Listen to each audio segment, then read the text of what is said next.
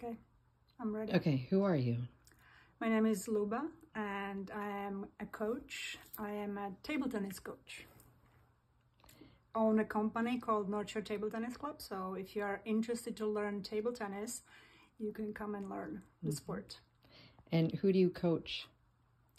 I coach everyone from any age. The youngest player is 4 and the oldest is 88. So it's really a sport for all, and it's a sport, it's an Olympic sport.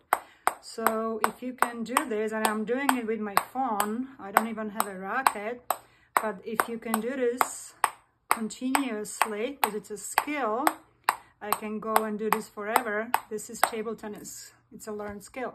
Ping pong, it's for fun, recreational activity.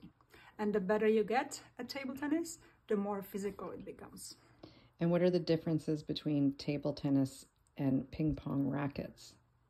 Ping pong rackets is the one that's like very noisy, the one that it's called like a sandpaper one. There is no rubber in between the blade and the sheet, so you cannot put spin on the ball. So the ping pong rackets are really just to hit hard. This would be considered, there is no rubber, so this would be considered that it's a ping pong equipment. But table tennis rackets have sheets of rubber that the sponge, it's the thing that you can put spins on the ball. Mm-hmm. And when was it an Olympic sport, table tennis? Well, since 1986 for able-bodied, and which is interesting fact that Paralympic table tennis, wheelchairs and then able-bodied, there is 10 classes. It started even earlier. I think it was in 68. No, 1960. 1960. So you know better than me. Okay, so there is a big difference between ping pong and table tennis then. Yeah, table tennis, it's a skill. You have to learn the skill. It's a sport.